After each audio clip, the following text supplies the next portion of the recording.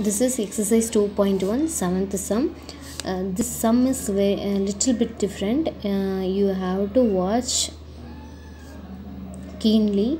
See if the question is find the largest number which divides 1230 and 1926, leaving remainder 12 in each case. See, when we divide this number, it leaves the remainder 12. When we divide this number, it leaves the remainder 12. So we will get the like this. See, a is equal to bq plus r. Okay, when we divide this number, so that is a, isn't it?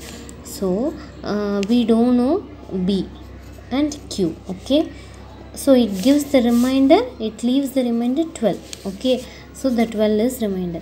So exactly it divides. Okay, so exactly it divides. What is this number? 1112. So we have to minus this 12 from this number. So what the number we will get? 1218. Okay, understood? Once again I'll teach you. See, the largest number which divides this number, leaving remainder 12. So 1230, the number is divides 1230. We don't know the divisor and quotient, it leaves the remainder 12. Okay, so if we bring this 12 here, it will come minus. Okay, bq. So 1218 is bq. Okay, so this is the number. This is the number. So the largest number which divides this number only. Okay, so the largest number divides this number only. And the same process for 1926. See here, 1926 is equal to, we don't know the divisor and the quotient, so it leaving the remainder same 12. In each case, for both we got the remainder 12. So 12. So 1926, if we are bring this 12 here, so 1914. So 1914. So the exact number is 1218 and 1914. Okay, so these two numbers are the integers, the exact integers, these two only. So we have to use the Euclid division lemma for these two, Euclid division algorithm for these two numbers only. So by using the Euclid division algorithm to find the highest common factor of 1118, 218 and 1914.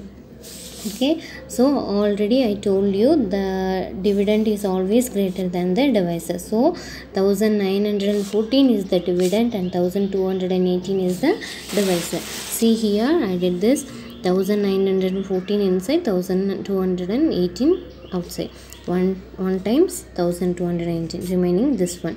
So divisor came dividend, so 1 times 696, the remainder is 522. The divisor came dividend 1 times and the remainder is 174. The dividend came divisor came dividend 3 174s are 522. So the remainder is 0. Up to we should get the remainder 0. We should do this process. We should use this Euclid division algorithm. So we will do like this. 1914, 1 time 1218 plus remainder. 1218 came dividend, this is divisor, remainder 522. So this is not equal to 0. Up to equal to 0 we should do. So 696, 1 times 174 remainder, 522 here, 174 into 3 we will get 522. So the remainder is 0. So remainder is 0.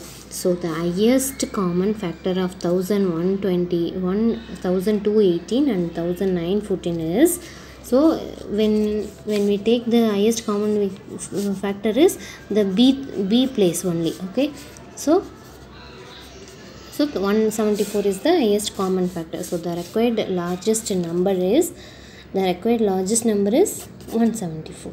Okay, so if the 174 which divides 1218 and 1914. Leaves the remainder 12. Okay, so that's all.